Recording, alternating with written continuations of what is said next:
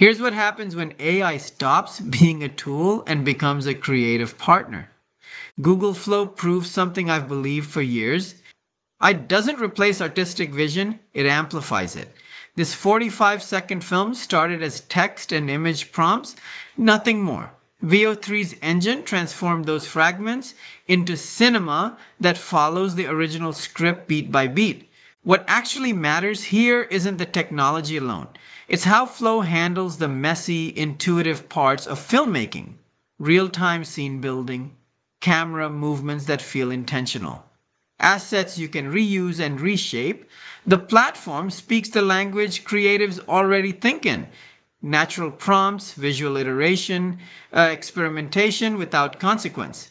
Filmmakers sketch ideas that would take days to storyboard. Musicians visualize concepts that match their sound. Writers see their narratives breathing on a screen before a single frame is shot.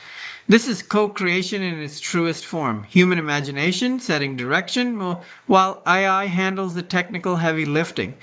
I've spent 3 decades watching technology either serve creativity or suffocate it. Flow does something rare. It gets out of your way while giving you extraordinary capability.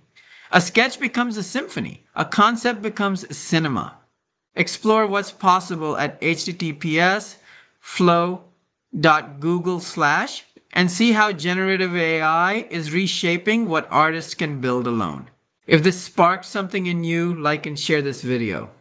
The future of filmmaking isn't waiting for permission.